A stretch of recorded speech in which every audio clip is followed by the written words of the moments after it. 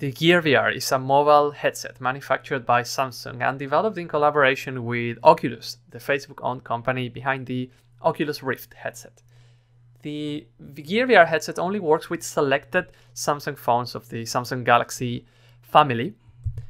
You connect the phone using a USB-C or micro USB port, and the headset itself has a touchpad on the side and a button to go home and to go back. And since 2017, there is also a controller added here. The headset itself has two sensors. One of them is a proximity sensor that activates when you put it on, and the other one is an IMU or inertia measurement unit, of which I'm going to speak about very shortly. How the headset works, it tracks 3 degrees of freedom, and this is only rotation. Basically, if you have the headset on, if you are on a VR experience, and if you jump on real life, you are not going to jump on VR. So that is what this means. Only rotation is tracked. You can see 110 degrees, that is your field of view. And just so that you have an idea, the humans see 180 degrees. The controller itself is the rotation of the controller is also tracked, so that is also 3 degrees of freedom. There's no position tracking for the controller either. So think of it as a laser pointer that you are holding with your hand at a fixed distance from your body, and that you just rotate around. So that is one way to look at it.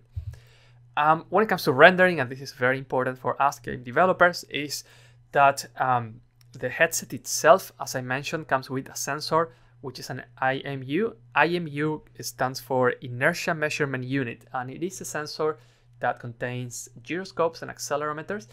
It is a sensor that can measure this rotation. Basically, the sensor will tell our software what direction we are looking at in virtual reality. And the fact that the headset comes with its own IMU, and that IMU has low latency, which means that we get the measurement right away or in a very short time, it means that experiences can feel quite smooth. And if you look around in your game, it shouldn't feel like chopped or kind of laggy, which can happen, for example, with Google Cardboard, which relies on your phone's IMU. So if your phone doesn't have a good IMU, the experience can be a bit jagged in that platform. There is also a kernel level integration, and the phones that are ready for Gear VR come with a lot of optimizations, and a very important one is reprojection, which means that if the frame rate of your game drops for some reason, for example, there's too many things happening, the previous frame will be shown so that the frame rate stays the same. This is the number of frames per second, so that it keeps at 60 is the target in Gear VR, so that it keeps at that number, and the experience still feels smooth. And most people won't notice that the same frame was presented, but it will definitely feel smoother than when this optimization is not present. When it comes to developing for Unity, we are very lucky because Unity natively supports the Gear VR, building apps for the Gear VR.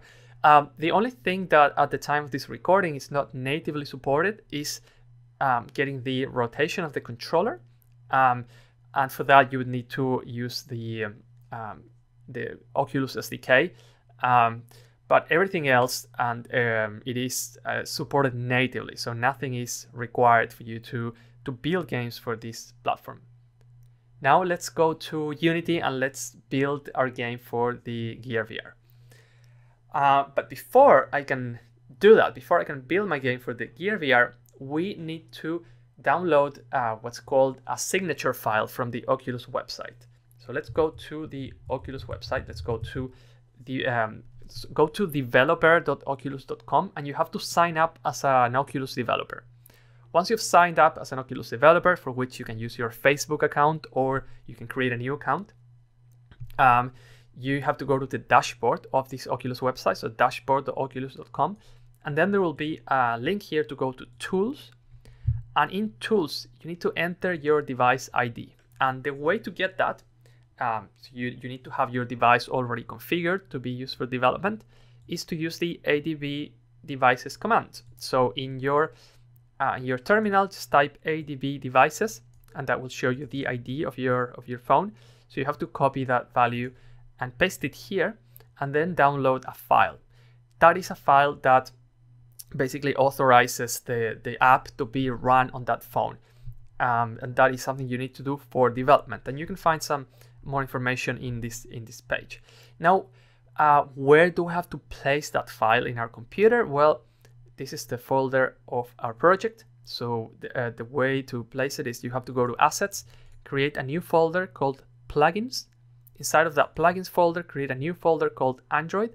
Don't worry about this meta file that is created automatically by Unity, so ignore that. Just create another folder called Android, and then a folder called Assets. The case needs to match the ones you see here. So it is your Assets folder, then Plugins like this with capital P, Android with capital A, and then Assets. And inside Assets, you can place the file that you download from the Oculus website. So without this, you're going to get an authorization error on your phone. You're not going to be able to run the game or the app. Okay, so after we've done that, let's go to Unity. And as you can see, I have my assets here, assets folder, and you can see that the plugins folder is here, and inside the plugin we go Android and Assets, and the file you downloaded, which is unique for your phone. So I'm not going to be providing the file for my phone. So once you have that, you are pretty much good to go.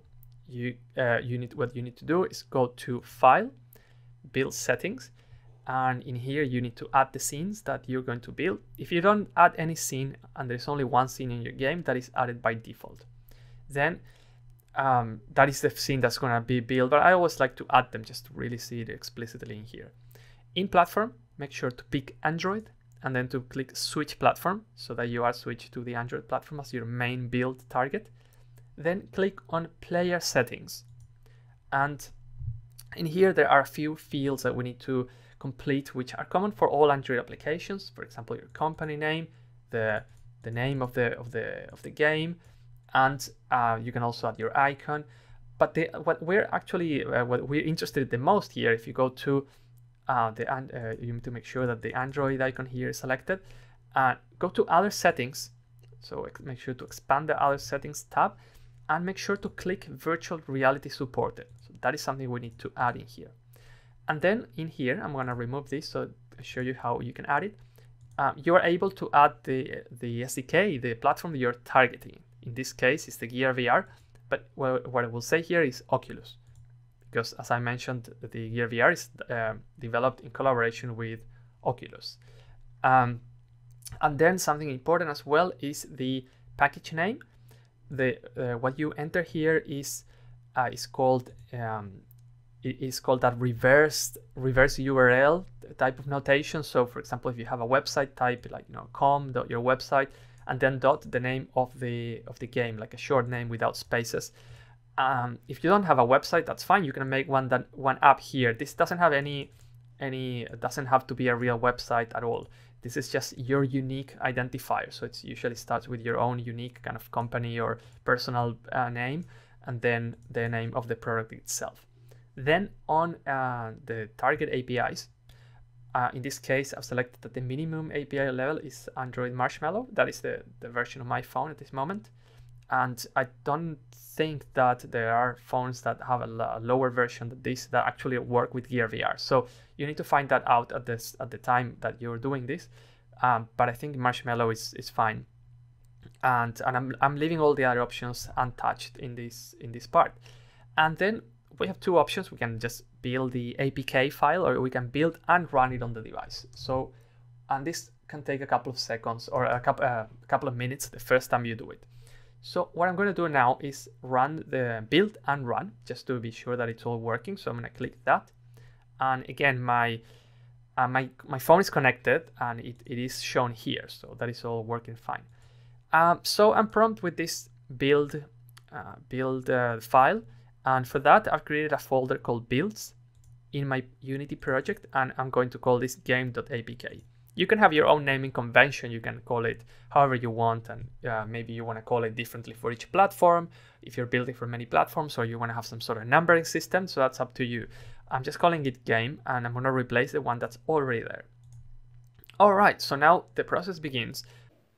Okay, so I have the application now open on my phone, and it tells me to insert my device to my Gear VR. So that is what I'm going to do now.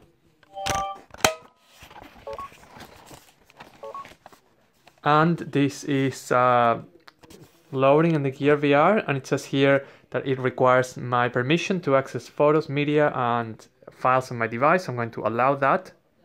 And it requires all these permissions that just came by default. So there we go. VR.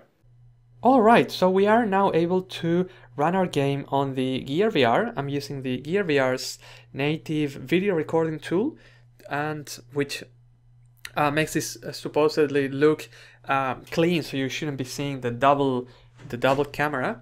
And as you can see, I can look around, and if I press the button, I'm able to activate this elevator and to keep on moving around and whatnot. So there are a few things that we fix here. There's an issue with the shadow that looks like jittering, but other than that, looks great. It feels really smooth when I move around, and that's it for the Gear VR. So let's now continue with the course, and there will be a couple of things that we still need to do in our game.